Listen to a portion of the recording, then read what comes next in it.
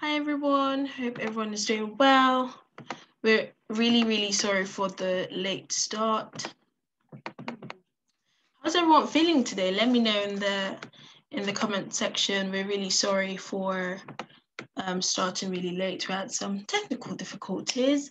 But yeah, my name is Theresa Ogbekhiulu and I am the Education Officer at Student Union. I've got with me Comfort, who would introduce herself now. Comfort. Hi everyone, my name is Comfort Obaje and I'm your part-time International Students Officer. Thank you so much, Comfort. It's lovely to have you all here today. And without further ado, we'll go into the student presentation. And we've got Chido here, who is a student like yourself, and she's been here for some time, and she'll be able to share her experience, being in Swansea so far and how she's found it and the opportunities that have been made available to her. Go on, Chido. Are you able to share your screen? Yep, sure. Hey everyone. So I am the Chilo that she is speaking of. Can you all see my screen? Yes. Great, wonderful. So thank you, Theresa. It's great to be here. I know it's under very weird circumstances, but thank you for showing up. It's always very exciting when people actually turn up for these events because it means that we're not just talking amongst ourselves. So thanks everyone. So I am a final year accounting and finance student. I've been in Swansea for about 4 years now. So I like to think that I'm a Swansea veteran. Today, I'll just be talking to you about my story, some of my experiences that I've had at Swansea, and why knowing your story matters, not just for right now, but for your future as well. Ooh. Great, there we go. Sorry, everything wasn't working, as Zoom does. So for my story, I'm from Zimbabwe. I'm actually wearing my Zimbabwe country on my neck today, representing. So I left Zimbabwe in 2017, born and raised there, grew up for, about 18, 19 years there, and then had to move to Swansea for university. Now, as we all know, the application process was just absolutely daunting, having to go through the visa application, trying to make sure I had gotten my English language test results and making sure that everything was in place before coming to university. Thankfully, Swansea University was very involved in the process of me coming to uni. So I found it a little bit easier just because we had that assistance. The picture that I use in the background is actually, so I don't know if you guys do this often, but back home, we have going away parties. So this was mine. We went to a place called Lomboshawa, which is just basically beautiful scenery and great rocks. So my friends and I went there. And what was a hard thing for me was leaving my family and my friends. So my nuclear family, all of them are at home, and a lot of my friends are either at home or in different countries. So that was an experience for me that was a little bit daunting. I was going to a place where I wouldn't know many people, didn't know what was waiting for me. But thankfully, I knew just a few people, just enough that when I arrived, I could have a friend who took me out to watch a movie, I think the second day I came. So that was really nice. But arriving in Swansea, what some of you may have discovered would be a culture shock. I know that I'm not alone in saying that we all experience different things, and the difference in culture from home and here. That was definitely something that I experienced that was new. One thing for sure was the weather. I don't know if it's just me, but I come from a sunny Zimbabwe, and moving to Swansea where it's gray and it's wet. Today it's sunny, and I'm grateful, so grateful that Swansea is showing us its best side today. But that was one thing that was particularly difficult for me, was adjusting to the weather. Another thing was just missing hearing my language. I don't know if you guys feel the same sometimes, but just being able to speak in your language and to tell jokes in your language, and just, understanding different humor as well. So I think that was something that I discovered while adjusting. I know for my friend, she's from China, and she said that she actually faced language barriers when she arrived. And I thought that was, so true to so many international students, that when you come, it's not just a difference in culture, not just a difference in, the kinds of foods that we eat, but also language. That's something that defines you from the language that you speak at home. So I spoke to her about it, and, we became friends. And thankfully for her, she was able to meet other people and become friends with people from her home as well, and actually interact with other British students. But I know that's something that as international students that we can sometimes suffer with, is just that language barrier. One thing for me, being Black, I became a minority when I crossed the border. And what that meant for me was I left a country that was predominantly Black people and came to a place that was predominantly white people. And that was definitely new for me, just even balancing out what it meant to be a minority and how that would shape not just my university experience, but my career as well. And that's how I got exposure to different career networks and different employability schemes that I would need to take part of, just because for international students, we have to work a lot harder than a lot of other people sometimes. I don't know if any of you are like me. Zimbabwe is not necessarily always the most peaceful place to be. And so even when I was here, there was a coup that happened in 2017. Fights and protests broke out in my home country. And I know recently we had the NSAS in Nigeria and, the wars in Azerbaijan. So there's so many things that happen internationally that can affect us as international students when we're here at university. And I'm very aware of that. And hopefully everyone else within the university system is aware of things like that happen at home as well. But thankfully, I was able to find community. And one place that I found a home was my church. And another place that I found a home was the Zimbabwean Society and the Student Ambassador Scheme. So getting involved in all these different aspects of university life really helped me settle in. It really helped me meet different people from different cultures. And I found that it wasn't just me going through all these feelings of missing home and missing important events. I've had family, have children. My own brother got married and I was here because of the lockdown. So, I think for international students, sometimes we can feel isolated from our family just because life doesn't stop because you're in a different place. And that's something that I can definitely relate with, thankfully, because of all the societies and the sports that we have at the university. I was able to get involved. Some of the things that I've been able to do, I was vice president of the Investment and Finance Society. I've been the fundraising officer of the Student Ambassador Scheme before.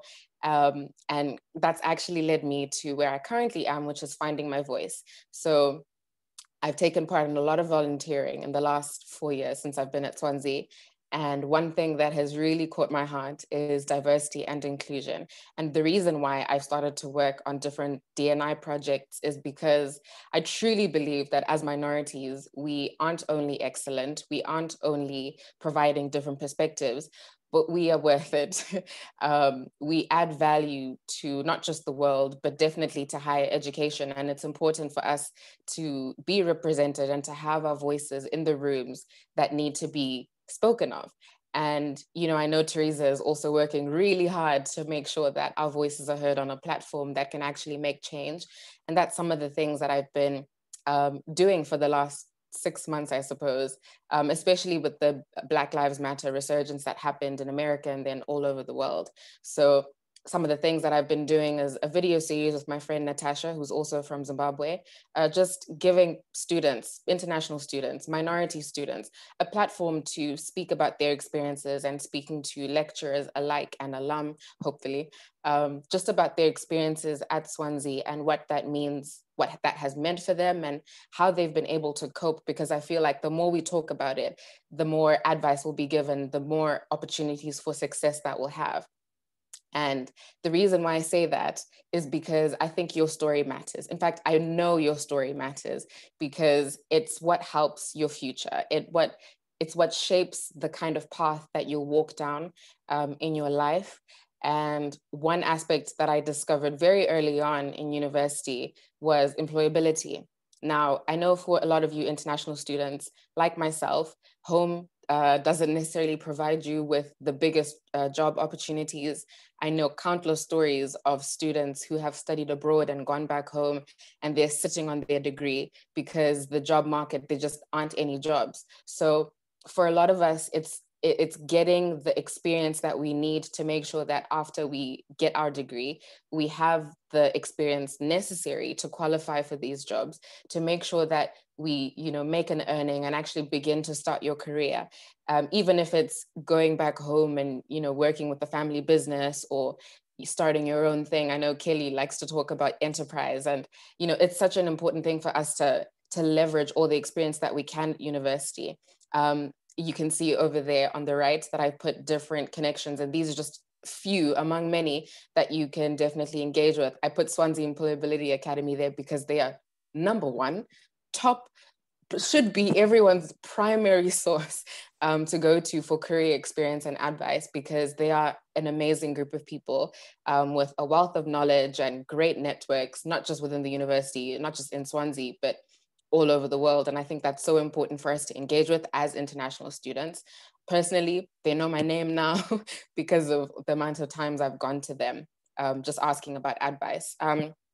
So the others there that I've written down, SEO London, so they work primarily with minority students and just from abroad, and help them get experiences, not even just abroad, but also from the UK, just to get experience. They hold CV workshops as well, similar to the Black Young Professionals Network, which is the BYP, Bright Network, Target Jobs, all of these amazing resources that you can get involved in.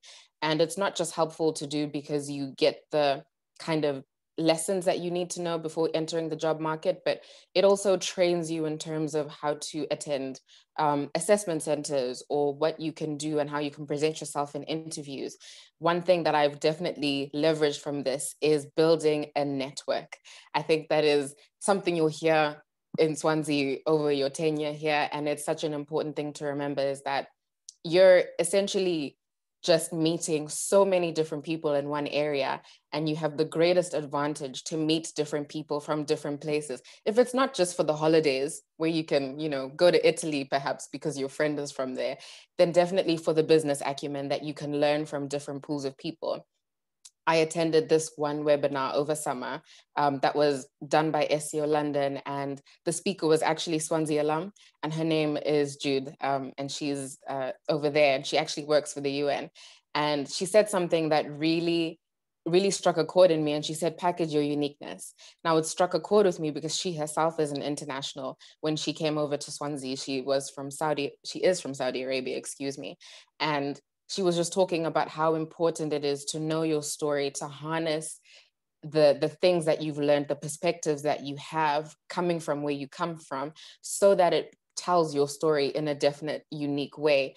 I know for myself, being in accounting and finance, I remember growing up in Zimbabwe in the 2008 crisis, and I remember buying ballet shoes for $1 million Zim dollars, and a week later, it was, I bought gum for that same amount, and that was preposterous to me. Obviously now I know that's inflation and economics, but that's the kind of exposure that I've had that's led me to where I am now, and that's the kind of story and power that can be behind knowing your story. One thing that I mentioned just now was your perspective, and why that's important for you whilst you're at university is because you can engage with the university and engage academically as well. It's so important for you to have that exposure and that one-to-one conversation with your lecturers, with members of staff, just engaging with your studies, not only because they'll provide recommendations for you after you leave, but they might give you a job. I know that from my own experience being a student ambassador, I was attending an event and I happened to have a conversation with, I think she was head of marketing at the time with the university. And I was just talking to her about some of the things that I was struggling with at university and trying to find a job as an international student. Her friend happened to own an accounting firm. She said, hey, I'll speak to my friend. You can maybe intern with them for 2 weeks just so you can get the experience. They were over here in Swansea. Bang, I sent in my CV, cover letter, got a job for 2 weeks. So, that's the kind of support that you have within the university if you put yourself out there, if you network and, meet the right people talking about your perspective. Because that experience for me came because I was telling her that it's so difficult as an international student sometimes to find those jobs. I mentioned earlier, joining a sport or a society can really help, not only to meet people, but just to find something that makes you unique. It's something that you can add to your CV. I know employers always look for anything that gives you a leg up above people when it comes to being parts of teams or being a leader. You know, it just always helps to give examples and to actually have the evidence that you were engaged with the university experience. I will always be biased towards the student ambassador scheme, being a student ambassador for 3 years now, but becoming an international student ambassador is one way that you could get involved, or becoming a student representative with the Students' Union. That's just, you know, small ways that you can get involved and give back to not just the community that you have within Swansea, but to your students overseas as well. It's a way that you can speak to your people from your country and tell them, you know what, I'm at Swansea, this is the kind of help that they're giving me. Maybe you can come over to Swansea as well. Now I put Dr. Sharma here, who some of you might know, and he is part of the research team that's recently developed the world's first, I think it's COVID-19 vaccination patch, if I'm not mistaken. And, you know, he's a minority and he's doing excellent things. And I just put, this is the kind of impact that we as minority students have, not just in Swansea, but in the world. Like, it's the first of its kind in the world. That's the kind of impact that we can have as international students, as minorities from different places. So I just want to encourage you that your perspective really is important. Now, what about right now? I know we're in the middle of a global pandemic. Some of my friends call it a panini. There's so many different experiences that we're having right now just because it's such a tough environment, but stay connected. One thing that I've learned over the last 7 months is be virtually visible. And for students, what that means is if you're in an online seminar, an online lecture, just switch on your video. You know, turn off your mic sometimes, speak to the lecturers. You know, they have probably 20 plus black screens looking at them. So, you know, engage with them. It's one way to get to know your lecturers now. It's one way to meet other students. I had a student, a colleague of mine that I didn't know, we just kept being put into the same breakout rooms every Zoom session. And we had I think it was an in-person workshop last semester. And I recognized his buzz cut above his mask. And I remember just looking at him across the computer labs and I was like, are you Sam?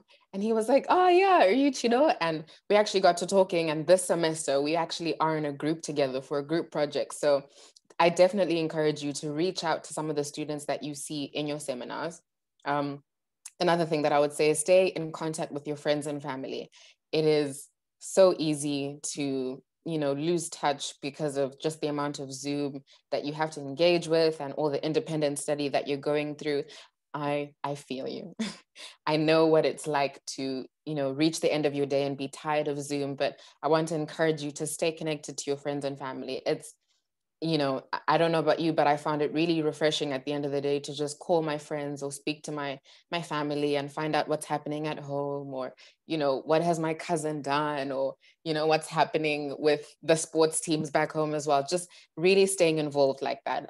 It can sometimes lift your morale. I would also say prioritize your health and your studies. It's really important right now to make sure that you are not just physically okay, but mentally okay, emotionally. If you're a spiritual person, that's also something that might help and boost your morale and be able to keep your well-being just in a good place, really. I've also put resources here, or the email addresses of International Campus Life, Welfare at Campus Life. They're all great, you know, all the team, the staff that work for them and really are there for us as students. They're all amazing. Reach out to them if you ever have issues, if you ever feel like you need that extra assistance. I myself, not necessarily during COVID, but I repeated my second year and I needed all the support I could get. And, you know, not just Welfare Campus Life, I, you know, had counseling. I had my student experience officer within the School of Management speak to me. She actually spoke to my mom as well, and, you know, gave that reassurance that Swansea was definitely there to support me. So as international students, I would really encourage you to reach out to the different avenues that we have to engage and to make sure that we stay okay while we're at university. I always say this to students when I speak to them, and I would say this when I gave campus tours or different presentations at open days, is you always get out of life whatever you put into it. One thing my father always says to me, In fact, he said this to me when I first came to university. He said, Chido, one thing that you can't guarantee is whether or not you will have a degree in 4 years. But what you can guarantee is that 4 years would have passed by, and you determine the kind of person that you want to be at the end of that. You determine how you will come out of that experience. And I had to make the decision myself about whether I was going to come to university and leave with grades on a piece of paper, or leave with knowledge that would make me an asset to a company, leave with the experiences that would make me a representative of the things that I believe in, because that's ultimately what matters as people, is the kind of impact that we leave on the peers that you have, the circles of influence that you have. And so I remember, first year of uni, you want to cram everything. That's how you did it in high school. You were able to pass that way. But eventually it dawned on me that, I'm going to have to actually showcase the fact that I've learned something for the last 3 or 4 years.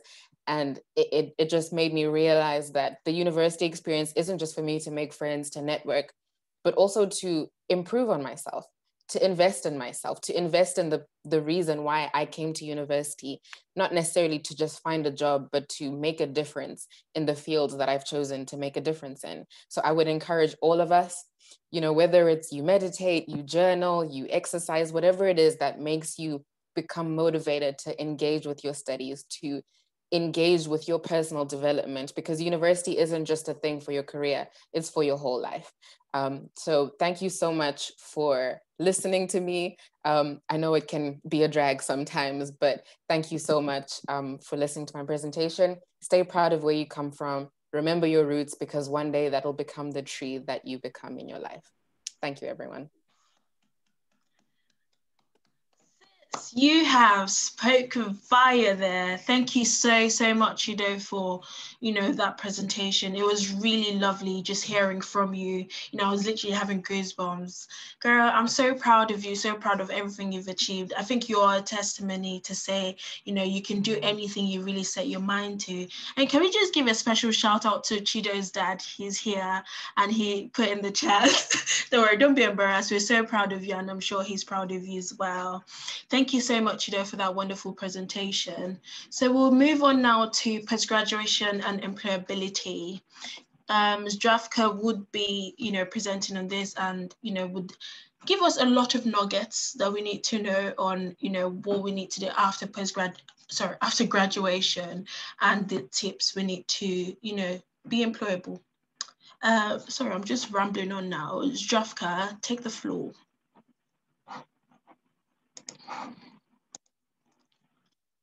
Oh, you're on mute. Yeah. Okay. Hello, everybody. Welcome from me as well. It's a pleasure to be with you. And before I just continue, Theresa, could you let me share my screen, please?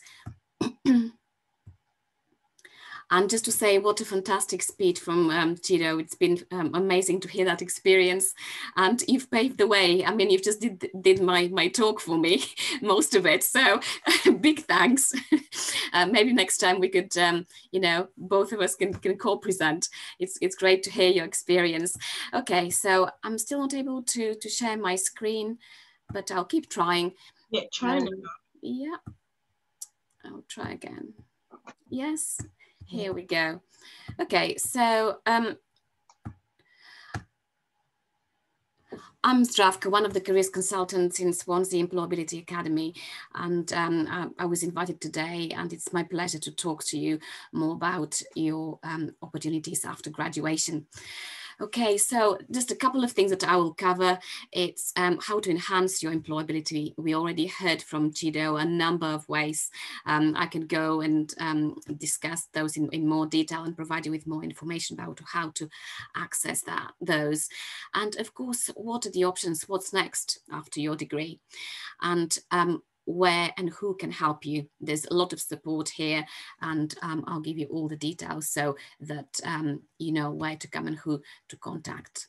Okay, so what are the employers looking for? I think it's very important to start with that, so that you have the awareness of when you're gaining those skills and attributes, how does that match what the employers out there are looking for in their graduates. So you would see a range of skills, as always. The top ones are working in a team, being able to solve their problems and to provide solutions, being able to work with numbers and to analyze data, to communicate efficiently, to apply and to work well with technologies. But above all, and here in the center, you would see is that positive attitude and mindset. This is what employers lately have been highlighting, that it's one of the key things that they're looking for in their graduates. So if there's something that you know, you could think and address at your application forms, and particularly at interviews, it's your outlook, your positive outlook, your can-do attitude, and the growth mindset.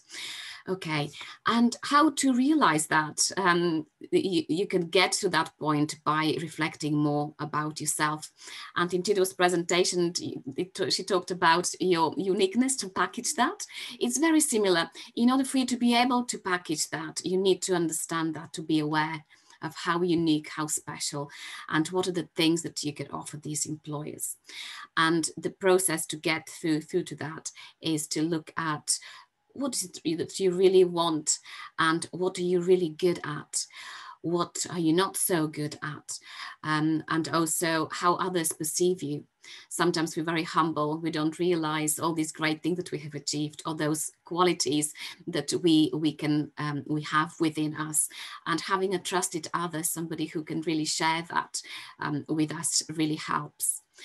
And of course, establishing a plan, highlighting for yourself and establishing ways that you would like to go forward. So self-awareness is one of the keys in your career development. Without that self-awareness, you wouldn't be able to progress further. You would need to be aware of all your skills, of all your qualities, of all your knowledge, so that you can write your CV. You also would need to know what you have learned from your degree and your experience to be able to complete your application form. You would need to be able to know how good you are and how you match the company's values at an interview, for example. So the first step in whatever you do is the moment to look at yourself and to become more aware, to realize those great qualities that you have, and to package them, to be able to articulate them through to others and to employers. And this is not just the Association of Graduate Recruiters, but amongst all the employers, there's that understanding at the moment that graduates don't seem to know to be able to do that. They're lacking in that. And through the students that I speak to, and the graduates even, I have observed. So something here to pay attention to and to make a note is that, you know, it could be that lack of self-awareness, and that's why I'm addressing this as an issue. Or it could be that, you know, people haven't been exposed to opportunities. But that's one key to, you know, to your future, for your future steps, is to think about, to stop and reflect, and to really understand for yourself is what is it that you can bring to the organization that you're applying to really realize that well for yourself, and to be confident then to communicate it through to them. Okay, moving to the next point. And there's some suggested ways. So how do we develop, talking about that self-awareness? And one of the first points that I can suggest is starting with the career development course.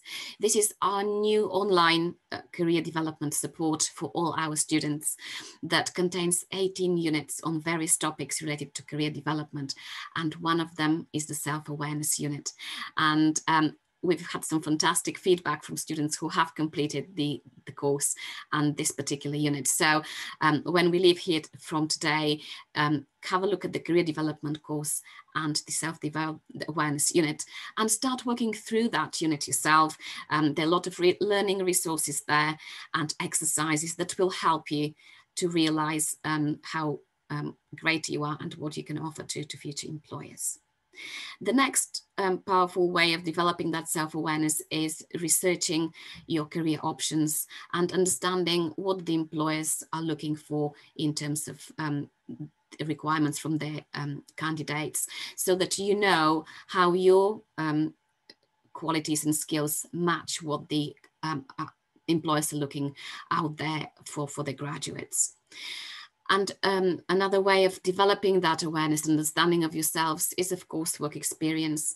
And you heard how much through the various work experience Gido has developed herself and that awareness. So I think by far this is the greatest way of understanding what are you good at, what you can still improve, what is it that makes you happy in that role, and what the skills that you have developed so far. The additional resources such as the psychometric tests, you might have heard of Myers-Briggs, for example. These are online, again, tests and tools that can help you analyze yourselves more deeply and provide you with a better insight of your personality traits or characteristics, again, that you can communicate through to employers. And I mentioned that briefly earlier, talking to others that you really trust and that you really value their opinion. They'll be very good to highlighting and pinpointing and showing you how good you were at certain things that you may not have been aware of. So speak to those people and take their feedback as well. Okay, so what's next after your university, depending on your level of studies at the moment, on your circumstances? There's some proven ways of helping our international students to improve their career prospects whilst they are here with us in Swansea. They've already mentioned some of them, but I want to give this another snapshot of these. So stepping outside of the things that you're comfortable with, or even thinking, oh, I'm not good at sports. Well, maybe challenge yourself and think otherwise and say, I'm going to give this a go. I'm going to take up on running, or I'm going to look into, if I can do tennis or other sports. So step out of what you're happy and comfortable and stretch yourself, put yourself out there. This will develop your as well your English skills. You'll get to communicate with others, you improve that, and again it will lead to improving the confidence as well. That in itself would give you probably the springboard to getting involved with additional extracurricular activities, such as our fantastic societies and clubs that we have. I believe we have over 80, is that correct, Theresa? 80 societies, 90 at the moment? Georgia Rose, can you confirm? Yeah, 187 societies. Oh, that's increased. That's fantastic. That's awesome. So there is a society for everybody, whatever your interest is and whatever your hobbies are. Have a look at these societies again and get involved with them. They do some amazing work. And look for work experience. It has been difficult and it has challenged many of our existing placement setups with employers, but many work experiences are going ahead remotely. So we have prepared a COVID-19 support page for our students on the Swansea Employability Academy website. So have a look there specifically for the remote work experience section and start investigating those links so that you can do some work experience remotely. This is possible, and many students have had work experience from the comfort of their home. You could argue that at the moment as well, you could work for an employer anywhere in the world through the remote working. You could be working for a company based in Shanghai or in New Zealand or whatever else in the world. You don't have to be in Swansea, so you're not limited. So this has opened a whole range of opportunities. You just have to go out and search for them. Some of them will be advertised, but many won't be.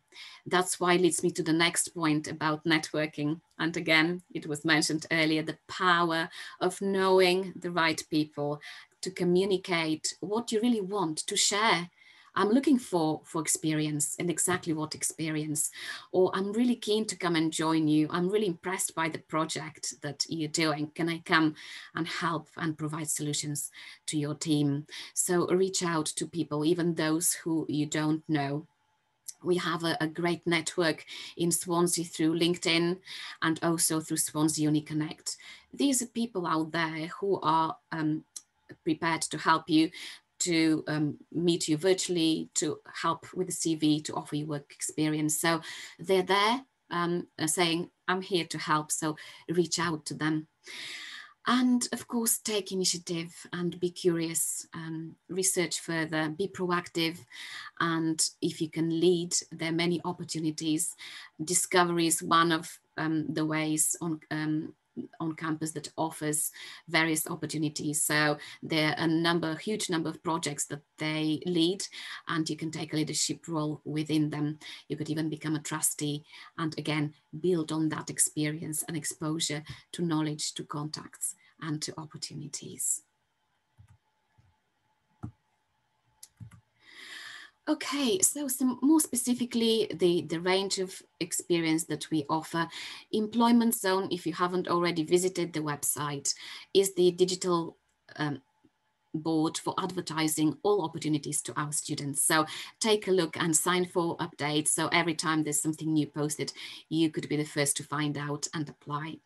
Our fantastic Swansea University Ambassador Scheme offers our students the amazing opportunity to gain experience, to earn money, and of course to network and to work with people across the university and outside, to be the face of our university, if you like. We also have the Reaching Wider, which focuses on teaching, on working with schools. Again, these are paid opportunities that you can apply for and gain work experience, which is fantastic on your CV. And of course, you learn a lot from that. Work experience doesn't necessarily have to be paid. There are a range of unpaid opportunities, again, through our employment zone. Some of them are within your academic departments. They're advertised, you get the chance to apply. Others you can self-source. As I mentioned earlier, if you research employers, if you look out for opportunities that you would be interested in doing and create these, we can support you through that. You can source and create your own opportunities as well. There are year-long placements in industries as well that are a great way of developing that self-awareness, gaining experience and enriching your CV. This could be part of your degree between your second or final year, could be organized by your college and school. So if that's an option, have a look at those and investigate that further. Again, a fantastic way to pave your way into the graduate level job, because the majority of the companies recruit through their placement scheme for their graduate jobs. They use their placements and their year in industry as a springboard to get into the graduates that they really want to employ. So volunteering, I mentioned Discovery. Of course, there are other voluntary organizations around, and on our website, we have links to those. So take a look and again, express your interest, reach out to them to find out how you can help them. At the moment, there's a lot to do with, for example, online learning. So your knowledge in maths or in economics or in business or in media, whatever your subject is, I'm sure there will be something that you could help with and get involved and contribute as well as developing your skills. And we already had one fantastic case live talking to us about the experience, but I here wanted to share another example. And you may remember Mayank, who is now launched a very successful law career. But Mayank was initially came from India to do his LLM course here with us in Swansea. And I remember meeting him and being really impressed by that positive attitude, by that keenness to be engaged, to get involved, to be curious, just to try and experience everything that the university can offer him. So he became a student ambassador. And also I remember him doing some student calling, being involved in one of our campaigns. We often get these, so keep an eye as well in your email boxes for these messages to say, hey, here's some part-time work for you. So make sure that you read these and you apply like he did. So he worked calling international students, and again using the opportunity to communicate that way and being paid. He was a member of the National Wales Swimming Pool and engaged in a number of sports as well. And this is what Mayang's kind of final advice was, because I wanted him to leave something as an advice for students. And this is what he said. First of all is number one for him was when he arrived to explore the facilities, to find out everything he could about what's on offer. So if you haven't already done that, if you're a new international student, I know the opportunities to do that have been limited, but again, through online or connecting with somebody, try to find out more about what's available, what the university can offer you, because there's a lot of initiatives, a lot of projects going on. And then choose which ones is that you would like to be involved with. He followed us in C. He was a regular in our office. He communicated with us, he engaged with us, he helped us, we helped him back with advice and support. So it's that joint and kind of a two-way communication with our students that we have. So yes, he just looked at everything possible there for him and engaged with that really well. He also said, if you're going to do a master's, focus on your academic studies. This is your priorities for now. So manage these alongside all these activities, but priority is on that academic success to get that grade that you'd really aim to achieve. And yeah, subscribe to information sources, to reliable information sources. I must stress, because not everything out there is reliable, but particularly about funding and further education, we have those reliable sources on our website, so visit those. And of course, the one that Chido had listed in her slides as well. And that was at the time when we were in the library. That's obviously not the case now, but again, the equivalent would be on social media. Keep an eye for all the different opportunities posted or messages that you get involved with, so that you can add to your CV and of course earn some money. Okay, moving on then to what are the options after graduation as international students. And I understand that for many of you, it will be very attractive to stay and to continue to get some experience in the UK. And rather than thinking a job or postgraduate study, I present you with these as options for you to consider all at the same time, and try and apply for all of them, rather than thinking, oh, maybe a master's or a job. So for you to think and apply for all of these that interest you and see what comes first. So apply for a job and a master's or PhD, and for graduate training scheme, and for work experience, which is a shorter term, and maybe look into the opportunities about starting your own business. Kelly, I see, is here to support you and to tell you more about that. So rather than thinking all at the moment, open up wider your options and consider all of these, make a list and start doing something about them, because you just don't know what's around the corner and what will this open up, what an opportunity will become your way. Okay, so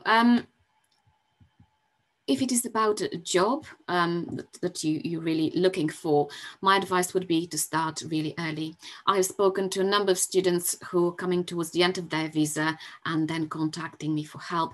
It's far too late for us to support you at that stage. So whatever your intentions are, again, share them with us so we can help you at this stage.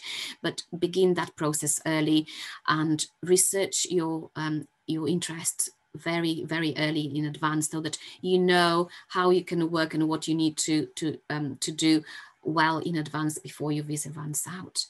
So in that process, you can start again to promote your skills and attributes as an international student. You have so much to offer, so it's such a unique perspective and so much to bring to an organization.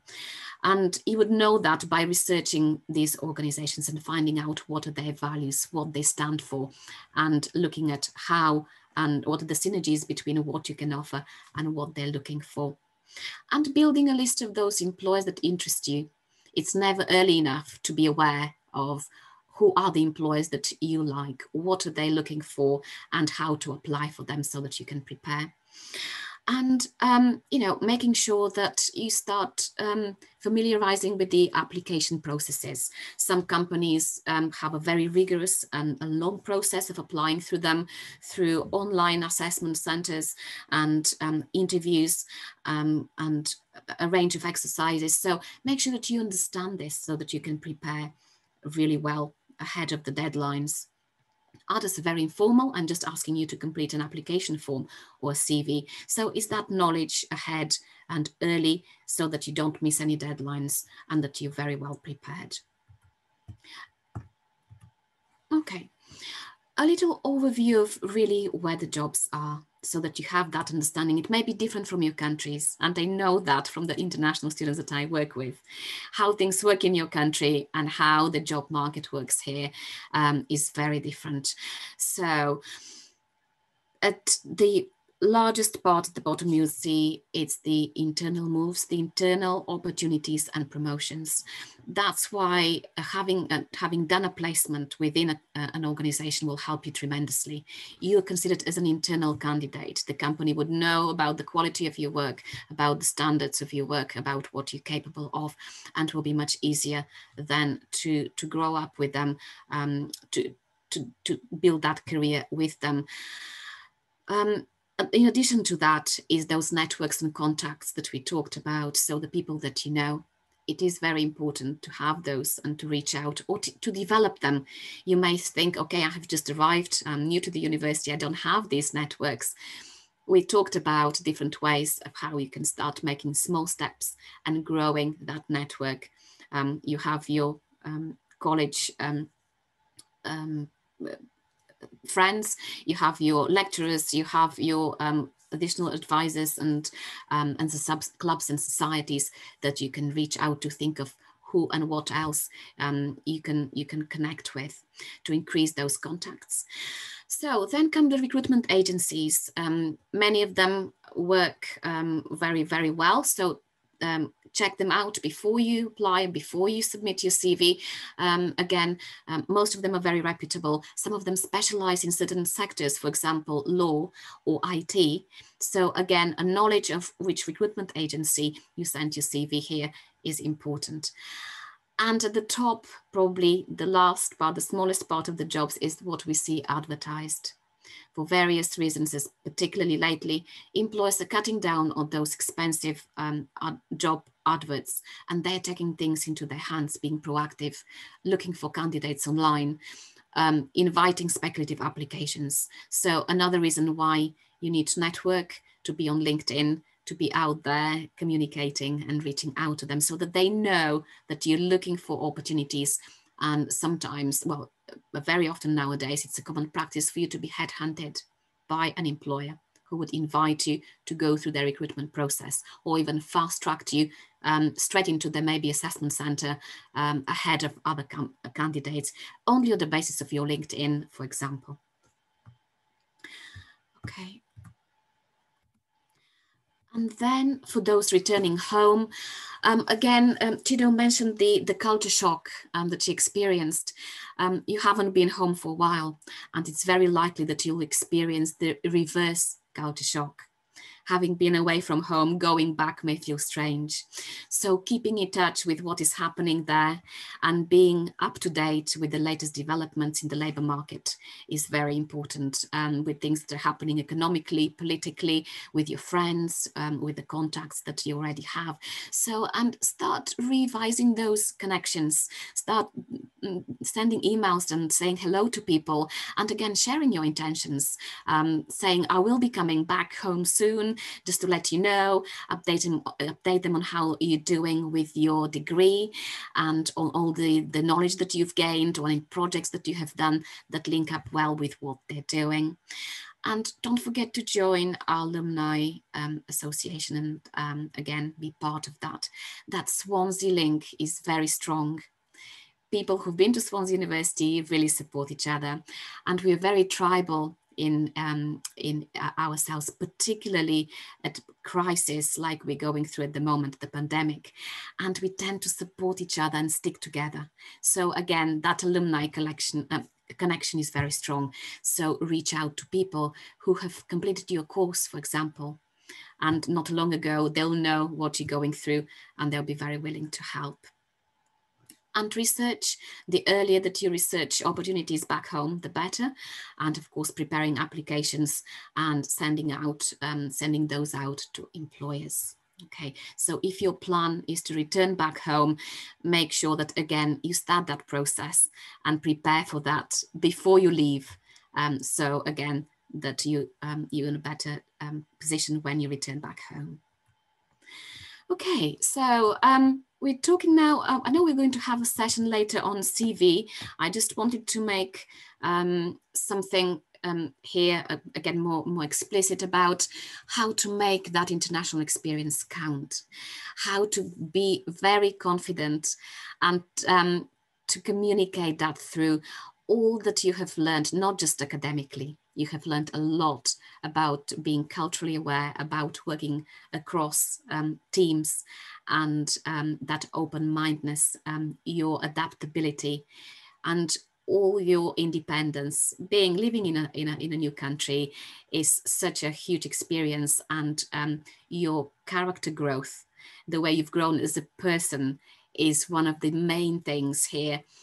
Alongside your resilience and resourcefulness that you need to communicate through, to articulate through in your CV and in your applications, alongside all the communications and your problem solving skills. But I'll talk to you more about CVs in the next session. So moving on then, I want to leave you with a final thought again from Mayank, who said, be an optimist, be positive, indulge in student activities with your peers, and maintain high spirits about the future. If you look for the opportunity, you're almost certainly going to find it.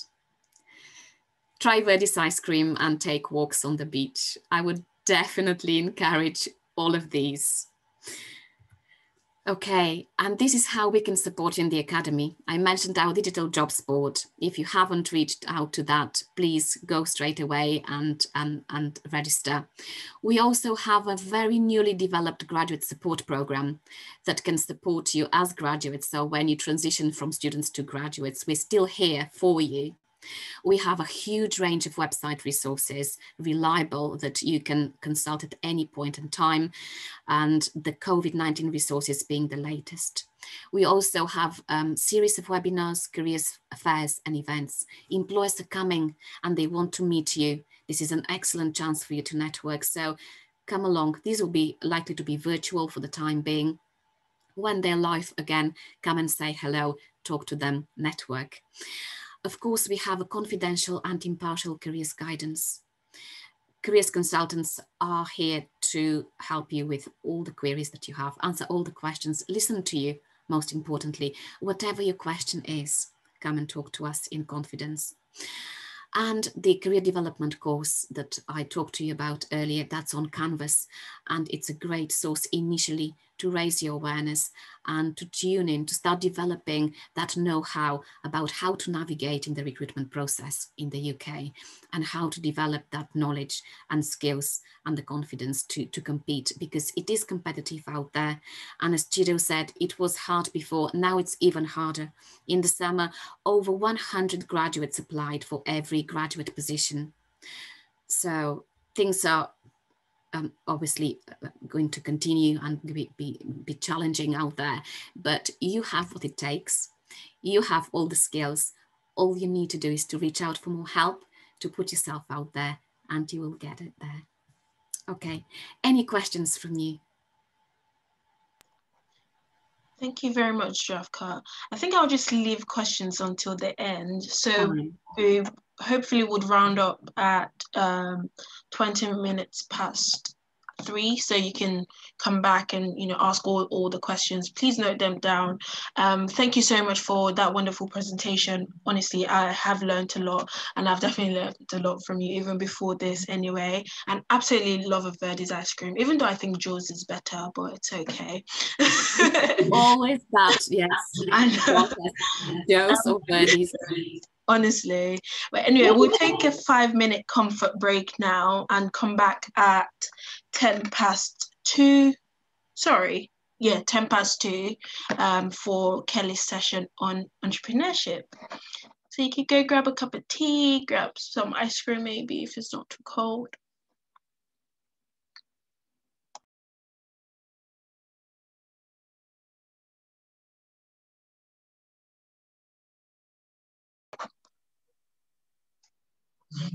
Oh, can you allow me to share screen as well? So this Yeah,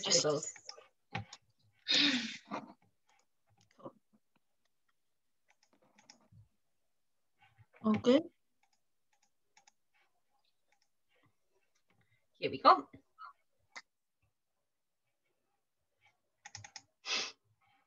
Can everyone see my screen okay? Thumbs up if you can. Yeah. Thank you, Theresa. So hello, everyone. Good afternoon. As you know, my name is Kelly Jordan, and I am the Senior Entrepreneurship Officer here at Swansea University. And my job is to make students more entrepreneurial, okay? So I have my screen went through. So that's enterprise, okay? Enterprise, entrepreneurship, entrepreneurial all mean the same thing. And that's to make you guys have these skills and this behavior and impact and knowledge to go into the workforce and be able to utilize them, apply them, okay? A lot of people think, well, enterprise, I don't want to go and start my own business. It's so much more than that, guys, okay? These skills are the skills that are going to make you stand out. So I always say to students, you go for an interview for a job, fantastic. So usually on the job spec, they'll ask for communication skills, teamworking skills, problem solving, and a degree. Fantastic. So these are what we call, obviously, employability skills. Everyone who's, if that's on the application form, everyone who's going for the interview has these already. So how are you going to make yourself stand out? Can you know, are you able to go and say, actually, when I was in university, I was given a project, or I researched an idea, I looked and researched the market, what competitors are doing, how to take a product to market. I understood, you know, what the niche was, how to drive it, how to take the idea forward. And all of these things, what enterprise is, okay? It's allowing you to think like an entrepreneur for work in an organization. So we call that entrepreneurship. And will help you if in the future, if you wanted to go and start a business as well. We'll get to that a little bit later on. So it's all about building these skills, guys, okay? And this is what's going to give you competitive advantage when you are applying for jobs. So how do we help you do this in the enterprise team? We do interactive weekly workshops. We actually run these across the whole of Wales. So you get to network and meet other students from other universities, which I think adds a lot of value. We put on workshops to allow you to build new skills. We do mentoring of people in your industry. We provide funding. So last year we gave out about £30,000 direct cash to students from our team. But in general, across the whole university, £60,000 was given to students to start businesses. We have incubation space on Singleton campus, which sadly, as you can all imagine, isn't in use at the moment due to restrictions. We run a variety of competitions, which you can all get involved in, which I will go through with you just after this.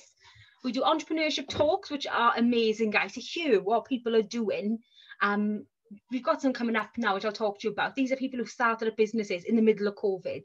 They've actually seen this adversity and think, I'm going to go and start a business. we've all seen the news lines, we've all seen, you know, what they're saying, 18 years of economic growth is wiped out in just 1 year. You know, they're all saying about how the economy, you know, how the unemployment is rising, there's less jobs for students. We want to support you guys to go and be able to do that. Sorry, was I echoing then? So yeah, and business advice talks, anything along those lines. So how can you get involved? What can you do? So yourselves, we've actually run a voucher called Just Enterprise It, where we allow students to go and run their own enterprise event. Because sometimes we realise, you know, we don't always know what a student wants. You know, we support students from their own events. And so we can give £200 towards an event. That can go towards catering. It can go towards, when, you know, face-to-face if you want a physical space. It can go towards paying for a speaker. And the only thing we ask is that it's an enterprise-led event, whether you mention about startup businesses, whether you mention about the enterprise team or the support to become a more entrepreneurial, anything along those lines. But any student who wants to run an event is able to access this. So if you're in a society, I know Chido mentioned earlier she was in the Accounting and Finance Society. I know she mentioned she was in, I'm sure she said, is it the Zimbabwe Society as well? Sorry, Chido, if I'm wrong, correct me. But there's loads of different societies, you know, and we can all start working together to put on these enterprise events. Another thing I want to raise your attention to is the Centre for African Entrepreneurship. Has anyone heard of these before? They're based in Swansea. They're not part of the university, but they do support and do some fantastic things for African entrepreneurship. So we have a good relationship with them here at the university. So that would be something to look at. Okay, so I mentioned a bit now what enterprise is and what we do. And I've been asked to put on a pitching workshop. So my department is renowned for our pitching workshops, okay? I've only got a short space of time, so I am actually going to squeeze it into this session. So a pitch, guys, okay? There's so many different times when you pitch. You pitch when you go for a job interview. You know, you may say, can you do a 10-minute presentation? That is a pitch. You are pitching your knowledge, your skills, why they should pick you for the job during that presentation. You might not be saying those words, but you're doing it through your knowledge of the topic and your experience, okay? When you meet someone for the first time at a networking event, you may have 1 minute to pitch who you are, you know, why you're there, what you're doing, what you hope to get from it, etc. You know, you may, like, they call it the elevator pitch sometimes, which is a minute, because you might be stuck in an elevator with someone and you may have to get all this information across as fast as you can to them. So I think it's really important sometimes that you learn how to construct a pitch. I've watched, oh gosh, I would say hundreds of pitches this year. So every year, I think I probably watch about 1,000 students pitch altogether, whether that's in groups or on their own. I've read countless of magazines. I've been to countless of training sessions of how to deliver the perfect pitch. So we've worked with NatWest to construct the 5 points how to structure a pitch, guys. And you can use this for anything you are doing. So how to structure the pitch, okay? First of all, when you're doing it, you want to hook, guys. You want to hook someone in to grab their attention, okay? Everyone always starts their presentation with, hello, I am Kelly, and I am here today to tell you about blah, blah, blah. Think now, you watch hundreds of them, and it gets a bit like, oh, and sometimes I get to the end of the pitch, and the pitch wasn't good, and I can't even remember the name then, because I'm like, I just lost interest, you know? So that happens a lot. So I always say to people, don't start like that. Don't start in a traditional way. Start with like a rhetorical question, get them thinking or engage them in, hook them in, okay? If I was start to you and said, did you know that Tier 4 students or any international students aren't actually allowed to start a business? You'd all be like, well, why aren't we allowed to start? What's going on here? What's she going to talk about now? Okay, and it's really important to hook. So, you know, find what they're interested in, why are they here, and hook them with that. Or if you're going to pitch an idea, so you know, you come up with a new brand of coffee, okay? And what makes your coffee different than everyone else's? How are you going to get it? Or is your hook going to be asking people, how many cups of coffee do you drink a day? It gets them engaged. It gets them thinking, oh God, how many cups of coffee do I drink a day? Do I admit how much I drink a day? Do I not admit how much I drink? You know, it's that sort of thing. You get them thinking. So you're hooking them and grabbing their attention from the word go. Okay, and you will stand out then for that. Then I'll say to people, the problem. And they go, well, if I'm doing an interview, it's not a problem. There's always a problem. And that's why you're there, to solve the problem. So my problem, if I'm presenting to you guys today, is a lot of you don't know about the enterprise team or why we're here. And that's the problem. And what I say to people is, know your problem and love it, because your problem is what's giving you your solution, okay? So if you are going to interview for well, I know at the moment, Theresa, correct me if I'm wrong, but the officer roles will be coming up for election shortly, and there'll be new campaigns out. So, you know, if you were going to do a campaign and a pitch, for example, to be the next full-time or part-time officers, you know, knowing the problems, what problems the students face in the university, and, you know, what's your solution? How are you going to overcome them? Okay, there's always a problem. You just got to find that problem that's linked to business. So for me, in the enterprise team, it's like I said, students don't know I'm here, and that's a problem. Okay, so how many students engage in enterprise activity? Only 4,000. We've got 25,000 students. So I'm not even engaging with a quarter of students at the university, and that's a problem. Okay, so know the problem and love it. Know it inside out. Your solution, guys, this is the third part. This is your time to shine, okay? What have you come up with? So what's your idea? What's your unique selling point? How will it work? What's the magic underlying it? Is there anyone else doing this at the moment? If so, how are you different? How are you going to stand out? How are you going to get to market? How are you going to get the customers to know who you are? Why, you know, why should we look at to support you? So this is important, all your solution, okay? And that's what you've come up with. So, you know, give as much information for that as you can, but not too much that you bore people. Okay, don't use technical jargon, just give the key points. So what your solution is, how you come up with it, how it's going to work, what's the market size, is there demand, what makes you unique, and what makes you different. Okay, then I want you to look at your team interaction. So who's in your team? If it's you, what knowledge do you bring, what skills do you bring? It's really important, guys, okay? And when are you going to start, you know, making a return, making a profit if you go in for money, if you're asking for money, or, you know, maybe you're asking for other things, okay? So at the end, we always say an ask. I see so many presentations and we get to the end and people don't ask for anything. That's great if you've been asked to present for as part of your module, but if it's real life and you meet someone and you pitch about yourself and nothing at the end, that's great. You've told them about yourself, but there's no action. You know, ask them, or make a link with you on LinkedIn. Don't forget to put an ask in. You know, if there's an investor there asking for money, if you pitch to me now, what could you ask for? Kelly, can we have contacts? Can we have mentoring? Can we have support? You know, these are all massive things, especially when you've got an idea to think about taking them forward. And when you ask for something, don't forget to tell them the reward. Okay, so if you're asking for money of someone, are they likely to get their money back? If so, when are they likely to get it back?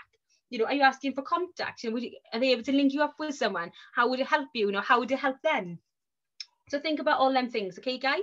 So when you're pitching, no matter if it's trying to chat someone up at a bar on a night out, or whether it is pitching an idea or a presentation for an interview, that structure normally works for everything, okay?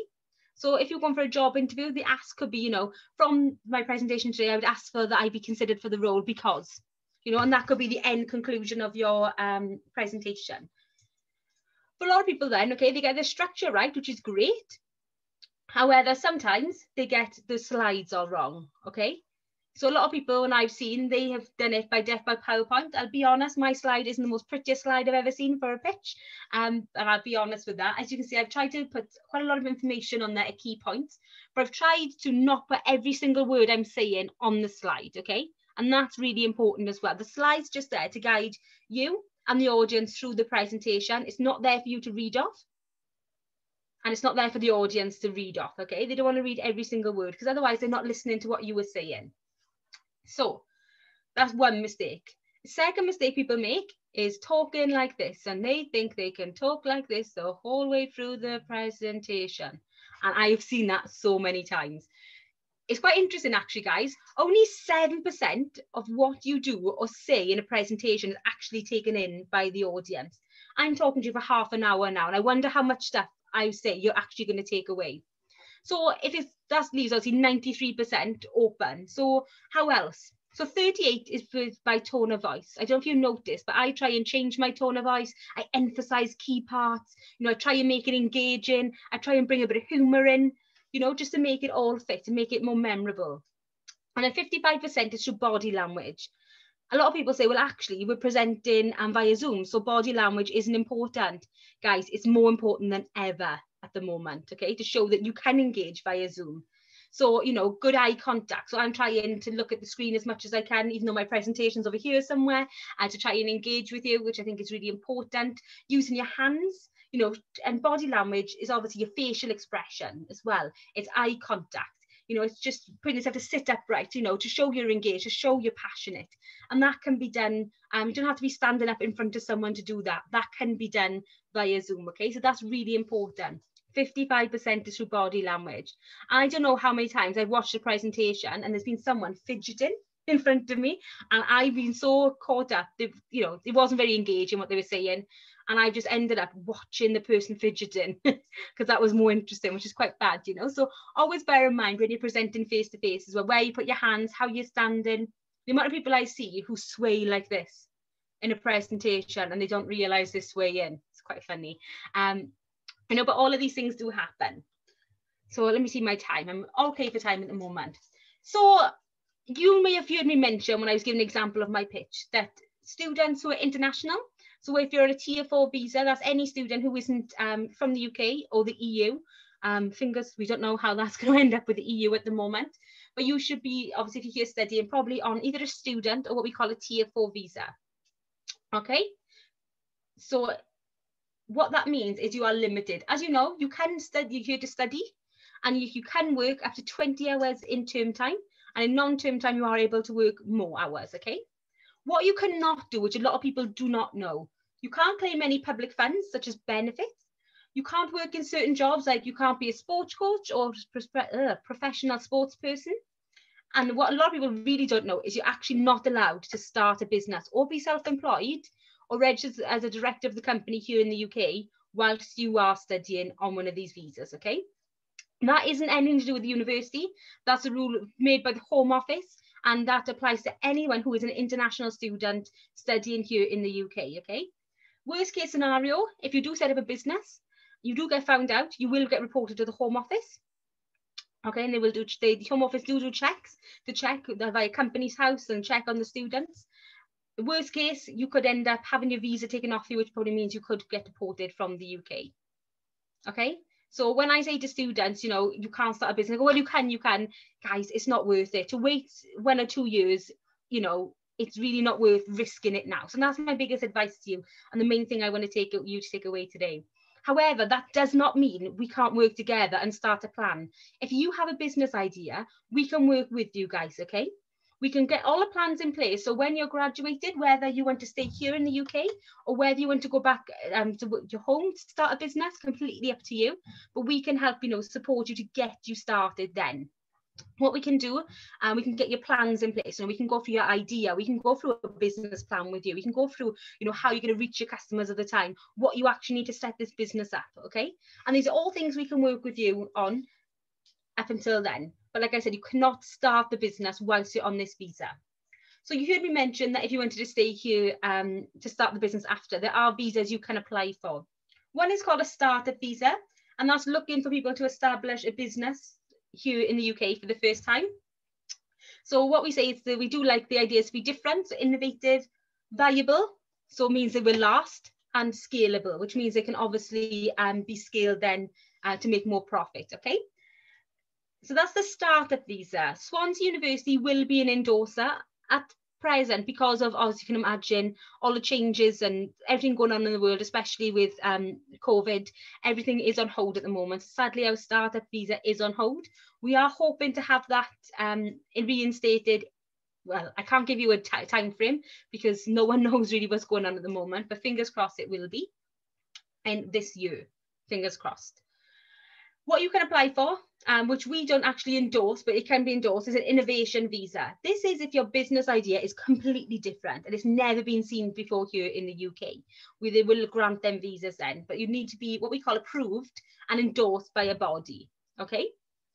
So they're just two things you want to think about. So if you're sitting there thinking, oh, jeepers, I had a really good business idea, you know, that's great. We can still, like I said, work on planning it now. And then when you go to graduate, you can think, okay, I really want to stay in the UK to run this business I come up with. Or it might be the case of, actually, do you know what? I know the market back home better than I know it here in the UK. Maybe that's Australia, maybe it's China, maybe it's India, maybe it's Africa, United States, South America, wherever. You might decide, well, actually, I'm going to go back home to run my business. Because when you're running a business, support, guys, is so important. And I don't just mean support by people like myself, but support from your family, from your friends, okay? That is really important as well. So I've talked a little bit about like the enterprise team and what we do. So like I hope you realize now, the enterprise team isn't just here to help you start a business. We're here to help you develop skills, but we can support you to start a business as well. And like I said, we will help you hold your hand through the process. And when it is legal for you to start, and you know, in terms of your visa, we will help you start. So what have we got going on then you can engage with in the meantime? So every Tuesday night, like I said, we do workshops called Explore. That's with other universities and colleges across Wales, where we have entrepreneurs to come in and we work through 15 different skills. So every week is a different skill to get you guys to upskill yourself in these areas. This will be all about, you know, creativity, being adaptable, motivating staff, motivating yourself, okay? And there's 15 what we call different competencies that we cover. Wednesday, the 17th, 24th of Feb and the 3rd of March, we're actually having startup stories with Swansea University alumni. So these are there's one current student and 2 alumni who've gone off and done fantastic things during the time of COVID, okay? Even though it's been adversity, they thought, I'm still going to go and start a business, and they have. And they'll be coming back to us and talking about what it was like. So, you know, what it was like how they got followers, how they set up their social media pages. Their biggest piece of advice to you guys looking to, you know, go down that path as well, which would be really good. On Wednesday the 10th then, it's International Women's Day. It's not actually on the 10th, it's that week, but we are celebrating an enterprise on the 10th. And we have 3 fantastic alumni who are now running successful £1 million businesses come back and tell us all about their journeys, okay? One of them graduated in 2018, someone else graduated in 2016. So people who haven't graduated that long ago, you know, who've already gone off and taken the industries by storm. So please, you know, come along to that. That would be a fantastic event. So on March the 17th, there'll be a Pitching Perfect sort of seminar, similar to what I've just done with you now, but a lot more in detail, and also people pitching back to me, and we'll be able then to go through them pitches. On the 24th of March, we have what we call the Big Pitch competition. This is like my favorite competition of the year. Students are able to come and pitch for 3 minutes how entrepreneurial you are. This might be for a work placement, it may be for funding to go and start a business, it may be for mentorship, but we help you whatever you need to get started, okay? So that is on the 24th. And then in every June, we run an accelerator program, which is a 5-day program. You come on a Monday with a vague idea and we help you plan. And then on the Friday, you should have a business plan ready. And when you're able to go and start trading, okay? But like I said, don't forget, if you are on a Tier 4 visa or student visa, you're not able to start up at the moment, but we can plan. And then you can decide if you want to stay in the UK, we can help you apply for a startup visa. Or if you want to go home, we can still help you and support you when you run your business back home, okay? What we all now have adjusted to technology. You know, there's no reason why when you leave here, if you don't stay in the UK, we can't support you, because we can. You know, there's Zoom, we can have Zoom chats. That's what I've been doing for the last year now. I'm having one-to-one Zooms to get students started. So, you know, when you graduate, don't feel like, oh, I've left the university now, I can't be involved. We support, me personally, I support a graduate no matter how long ago they graduated from the university. If anyone needs our support, we are always here to help and support, okay? So don't ever feel like you're on your own. Please always reach back out to us. So you're probably thinking, well, how many people have actually started businesses? In 2020, we had 50 students start businesses. That's either just after graduation or whilst they're studying. Some examples I pulled together be here for you. So there was a few from the School of Management, from Computer Science, we have them from Human and Health Science, Medicine, everywhere. But just a few I thought I would raise your awareness to. So we have Joe, who was a business student who was obsessed with technology and flying, and he set up his own technology business, and he's now selling to aircraft schools to train pilots. Amazing. You know, he had no technical training. He was just passionate about tech and coding, and he studied business. Kanisha, I don't know if anyone here has ever met Kanisha, I hope so. She only graduated in July just gone. She actually set up a platform when she was here called Phoenix Subscriptions.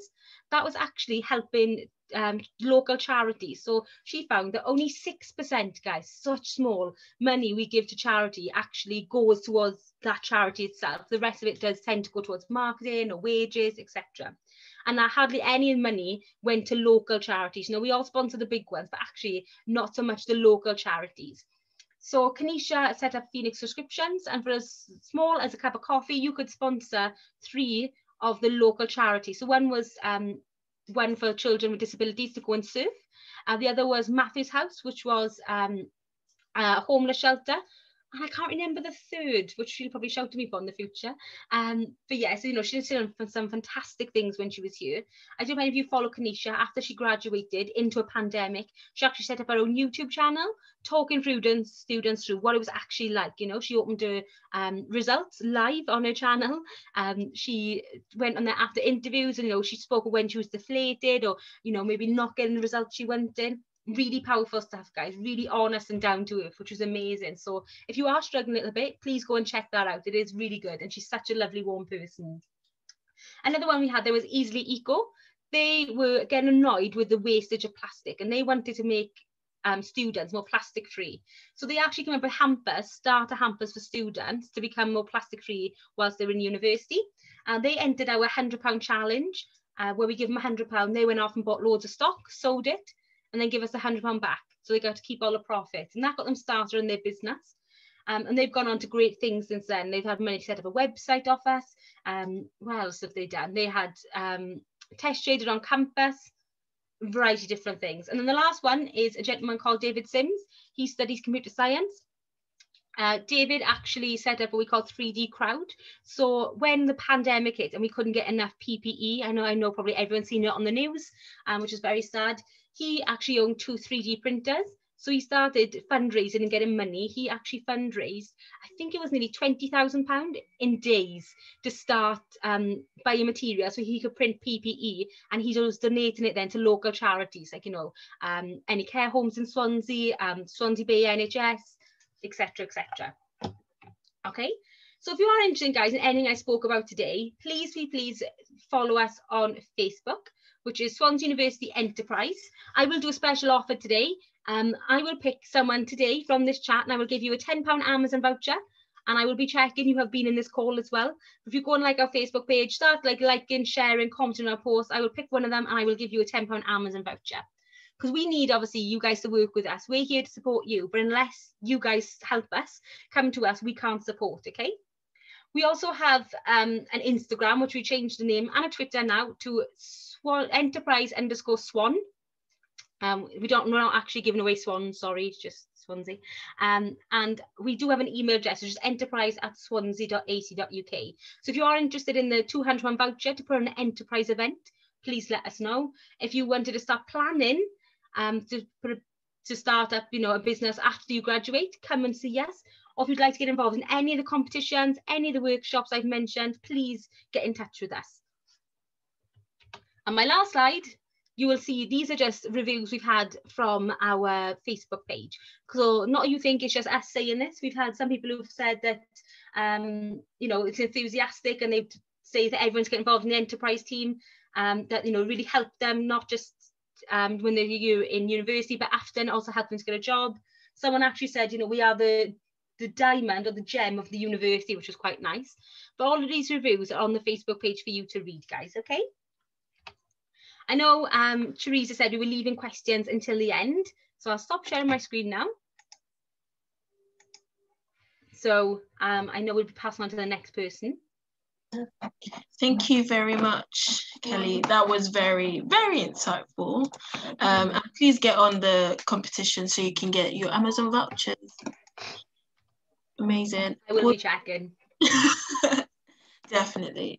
Maybe I could get one, Kelly. No? I'll sort you out. Thank you very much. So we'll go on now to Zdravka, who will take us through a cover letter workshop. Go on, Zdravka.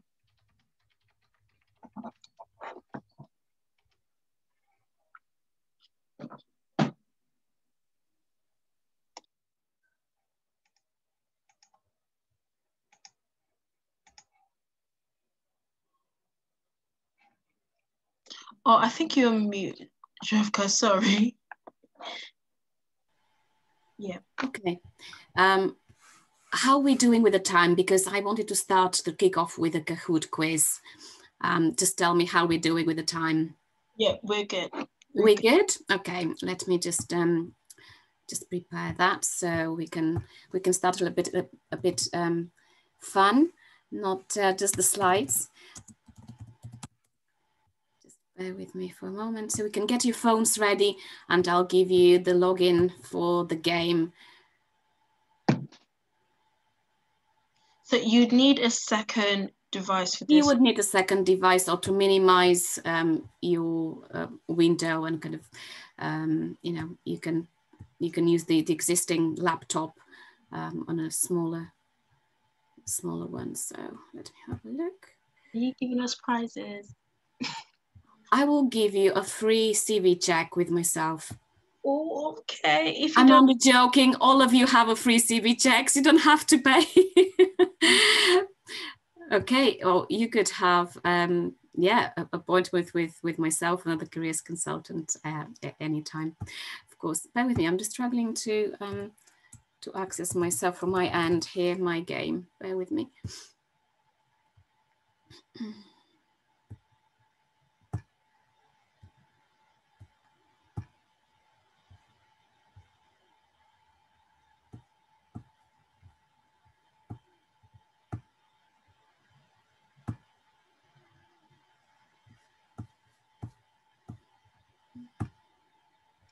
Just a bit of housekeeping. So we are still recording, and the recording will be on the Student Union's website by next week.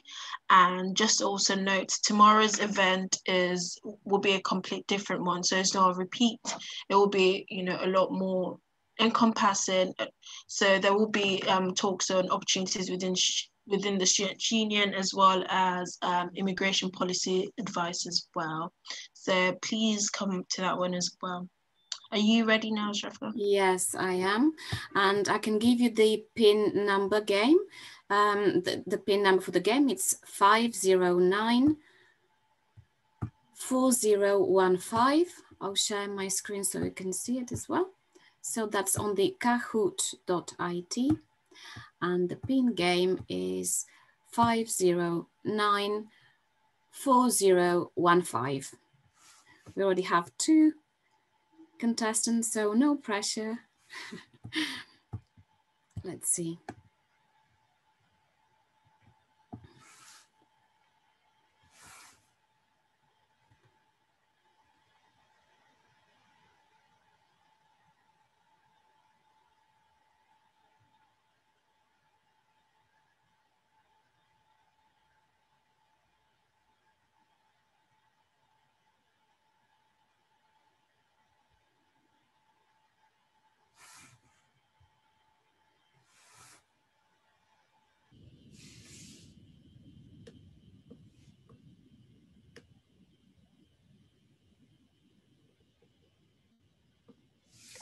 I thought we'll be a lot more competitive here.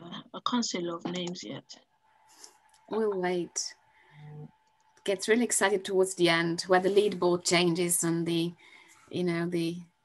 top 3 people start swapping places. So let's see how we're all gonna do. We'll wait a little bit more for everybody to get a chance to log in or to figure out how to do it on the laptops. You might post in the link on the chat if that's okay. The link to the game? Yes, please.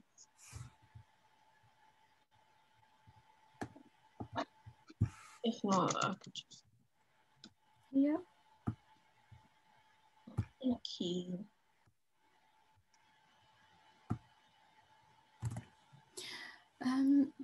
That's the link to my...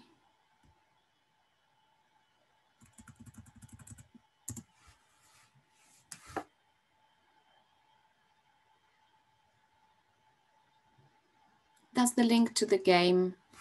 And then you'd need to enter the code that you see here on the screen, which is 509-4015.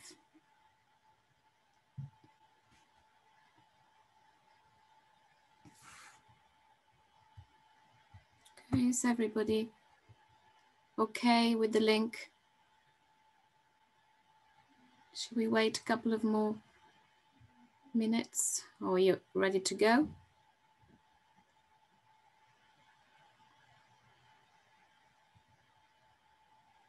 I think we should. We should be ready to go. Okay, great. Let's make a start. So, writing an effective CV. let's have a look at the first question. How long should a CV roughly be? So we're talking about the graduate level CV. How long should it be?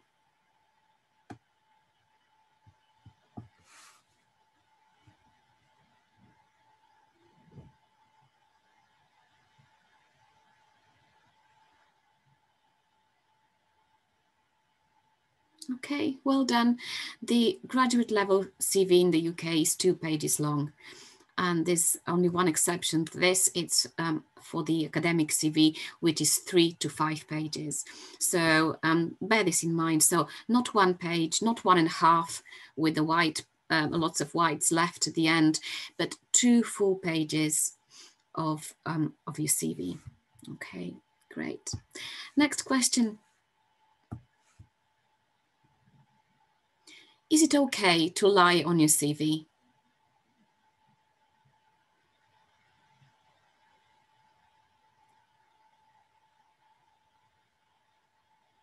You may be thinking, what questions, Zdravka?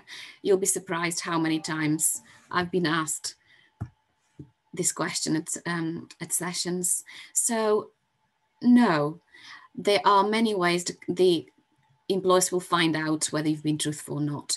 They employ agencies to verify the information you provide them with. So it is not acceptable, and only tell the truth and the things that you have accomplished so far on your CV. Moving on then to the question number 3. And that's, what should be written at the very top of your CV? The first thing on page 1, what should that be?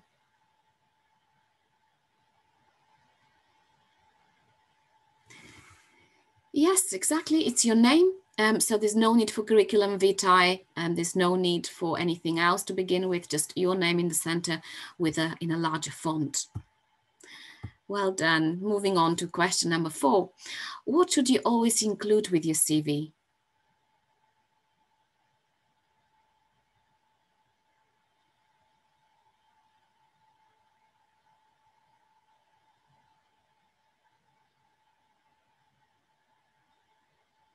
Well done. The answer is a cover letter. So it is the etiquette to accompany your CV with a cover letter, unless specified otherwise by the company. So if the company are looking just for a CV, they will say so. If not, always write a cover letter to explain why you're applying for this position and to make it a bit more personal. I'll give you more details. We'll talk about this in a moment. Well done. So far, let's look. Who is in the lead? Well done. Moving on to question number 5. Printing your CV on bright pink paper will help you to stand out, or using bright pink paper generally. Is that true or false? Okay, there's no need for any color, for any graphics or any fancy fonts, unless you are applying for a designer position, a graphic design, or anything that you need to demonstrate your creative skills on paper. There's no need for otherwise for that. So very simple font, plain white background on your CV. Unnecessary tables or graphics would only prevent your CV from being screened. So if the company are using artificial intelligence to screen CVs, all these will make it difficult for the software to detect the keywords and to shortlist you. So just very plain font and plain background. Okay, moving on to the next question. What order should your work experience be put in?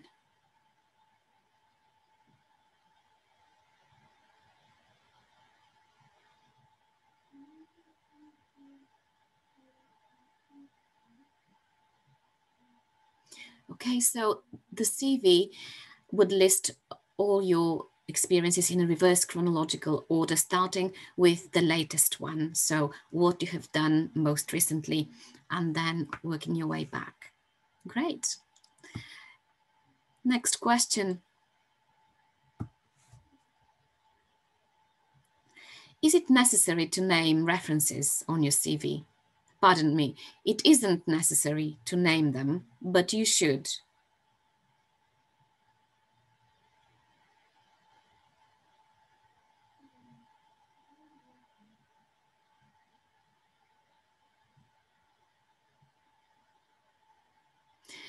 Okay, the correct answer is there's no need to write their names and contact details on your CV.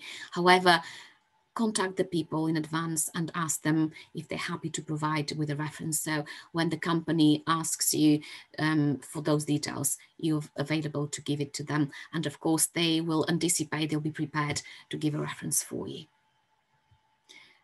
Great, so far, some wonderful winners here. The next question. Generally speaking, how much time will the employers spend initially reading your CV?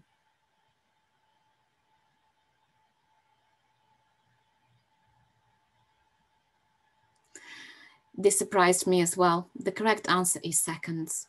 So the employers will just skim through your CV very briefly in seconds. And if they like what they see, they will go and read in more detail later on. But initially, they only like to take a very brief look. That's why it's important to have the information easily available to them so they can allocate, they can find out all the information that they're looking for that's relevant to them. Okay, great results, well done. Question number 9. You should give the complete name, address, and postcode of your school, university, and employers. True or false?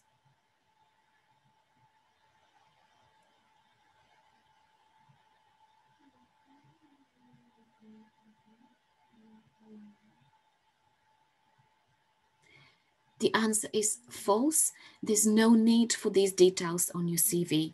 So the address of your school or the address of your university or your previous employers is not necessary. Do not include that.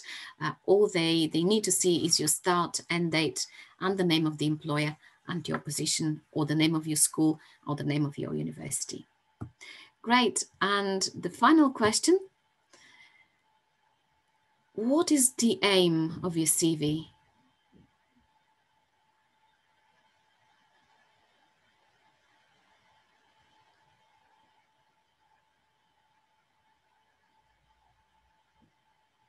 Okay, ultimately, with your CV, you're trying to showcase, to let the employer know how you meet their requirements. So they would have specified the criteria, essential requirements, and listed that. So with your CV, you are answering to those and giving evidence of how you meet these requirements.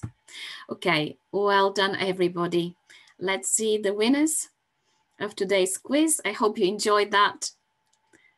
And big round of applause to T, well done. Also Chris and Olga, well, in fact, all of you, you've done really well. And I hope you enjoyed it as well. So a bit of a fun way, ins and outs, some questions, typical questions about CVs that I often get. So that was a nice way to get into the topic as well, because it's such a broad, such a big, and we don't have the time to cover everything today. Okay, let's continue then with the next thing on my slide. So I mentioned briefly, I touched on this briefly, the purpose of the CV is to show the employers that you meet their requirements, and that on the basis of this, they will shortlist you for an interview. So that's the purpose of the CV initially. Okay, so that's why you have to think very carefully about the 3 main things on your CV: the skills, knowledge, and the experience, and the personal attributes that the employer is looking for in their job description, and to show examples and evidence on your CV of how you meet these. It is tricky on 2 pages. That's where, you know, the experience, and that's where the knowledge comes. So that's why we're here today, to talk about how to do that, how to meet that challenge.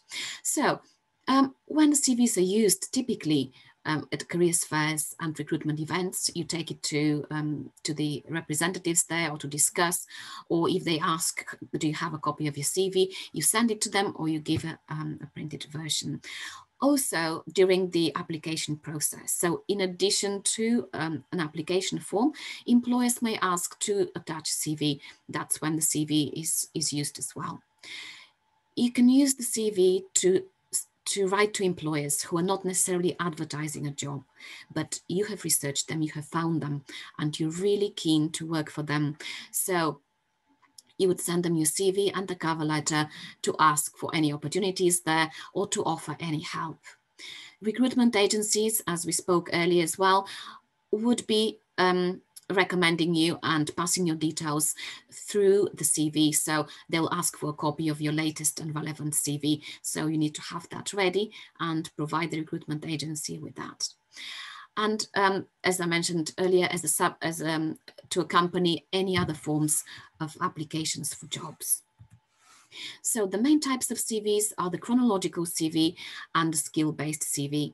In addition to that, there's academic CV if you're applying for roles in academia.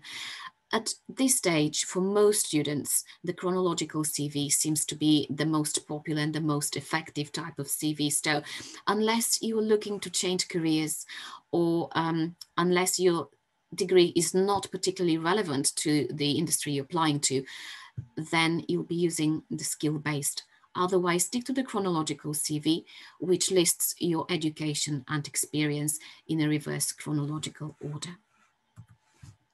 And this is how the two main popular types differ. So the chronological CV, as I said, lists your accomplishments, your education, your experience, your achievements in a reverse chronological order. And the skill-based CV mentions on the first page the relevant skills and then followed by a paragraph about how you have developed these. So they're different in the format, but again, ultimately the aim for both of them is to get you through an interview. So the typical elements of a chronological CV are starting with your name at the top and then your contact details, followed by a personal profile. This is optional. With some industries, this is considered not necessary. For example, in law, that personal profile or objective could be left out. So then another section that forms part of your CV is the education and your qualifications, starting with your university degree, your course. The next section would be work experience, followed by your achievements and interests. And finally, I'll talk about this in a moment, about the references. This could be left out. Okay, so the layout of your CV. We talked about the structure and the different sections. How you go about this is entirely up to you. You can switch sometimes, your sections. You could include additional ones such as responsibilities or voluntary work. That's obviously part of creating that CV that's unique, that's bespoke, that's about you. And also you are tailoring that to the job that you're applying for. So every time you're applying for a job, you'd need to tweak, you need to change the CV, sometimes the contents, or if you're talking about specific modules or skills, you'd need to make it relevant to every job and to every company you're applying to. So by reading the job specification and the description, this will give you an idea, and very clearly you would know what the employers are looking for, and then what to focus on your CV, what to include, what is relevant to them. So that will be your guide, the job description and the job specification.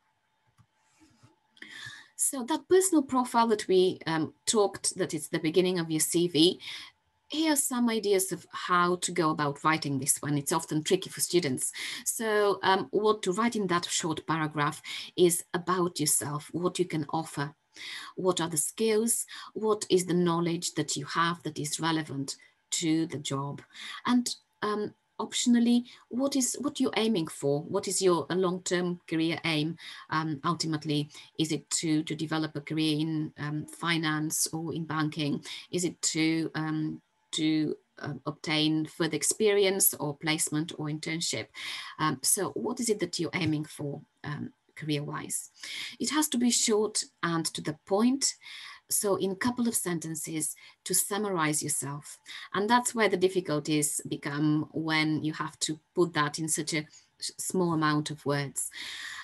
One thing to consider here and to bear in mind is if you start in the first person, to continue that profile in the same format rather than the third person, not to switch. For example, I am a final year media student with these and these skills. So if you start with I, use the I throughout the statement. If you use the third person, continue with that and not to mix those.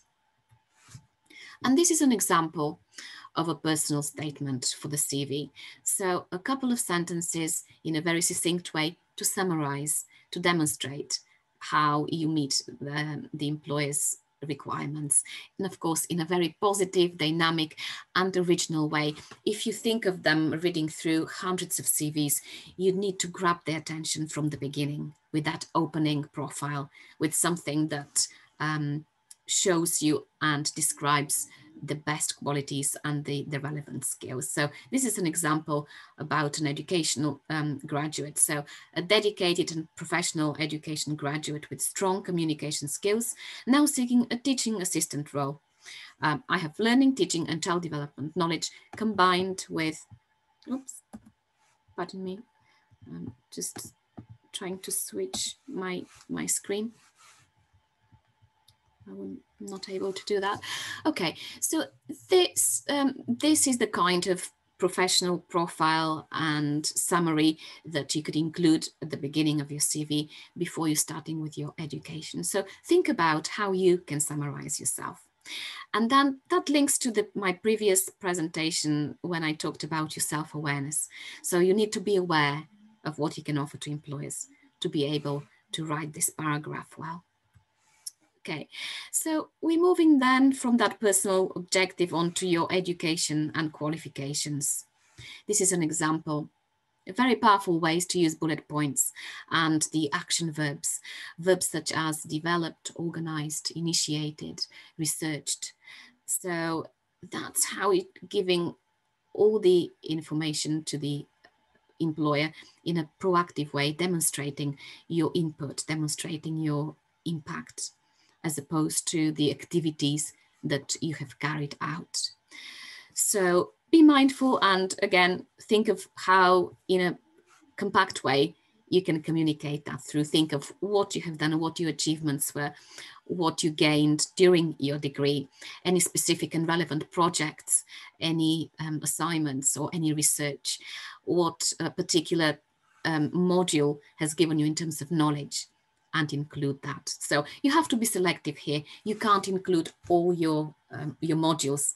You have to select those that highlight how you've gained that knowledge that the employer will benefit from. And you can see here a range of skills. So it's very important to focus on skills that you have gained from your degree. Okay, after the educational section is your work experience section. You could list part-time jobs, relevant or not so relevant experience. And again, use the bullet points as a way of describing what you have achieved. So starting again with action verbs and linking that to the skills that you have developed. If you have relevant experience, for example, you're a law graduate applying, looking for law-related opportunities, and your law experience is maybe from before your degree or during your degree, and in the meantime you have had other work experience, you can break the rule of the reverse chronological order and lift the relevant experience further up. So, and call that relevant work experience section so that it stands out and it's easy for the employer to find about your experience that is relevant to their industry. Okay, I spoke about the power verbs, the action verbs. These are some examples. So using verbs such as guided, proven, eliminated, improved are found to be very valuable and have a huge impact. So be mindful and use those on the CV with the bullet points. Okay, references. These typically, and the latest on CVs, that they're not required on the CV. However, if you're applying for an industry and you're an engineering student or computer science student, this would be different, because the employers who are looking for industry students would like to see references. So some exceptions to the general rule. Check again with the employers, but the latest on references is that you can leave them out.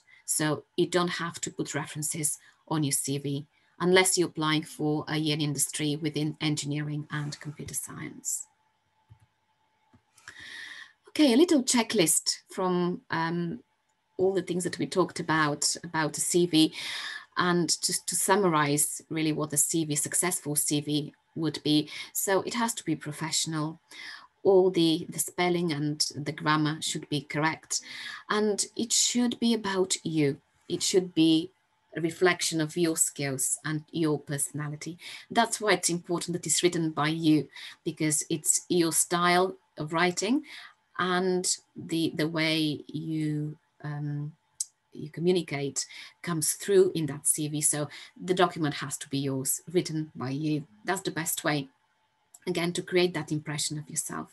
You can, of course, ask somebody to proofread that. There's no problem for them to check for any deliberate mistakes. But altogether, you should be the creators and the writers of that CV. And it has to be consistent. It has to include all your achievements and highlighting those responsibilities as a way of you standing out and demonstrating all your best qualities to the future employers. We talked about the 2-page rule. So recently I've been speaking to many students and graduates, and they say, oh, but I have a 1-page CV, is it okay? I mean, sometimes employers may say, we just want you a 1-page CV. That could be an exception, but I'm talking about the general rule about graduate CVs, which is 2 pages. And I've circled relevant because it is very important, and just to highlight the generic CV may not give you the result that you would hope, such as an interview, because it doesn't have the specific skills that the employer is looking for. That's why I'm highlighting and emphasizing how important it is to tailor the CV.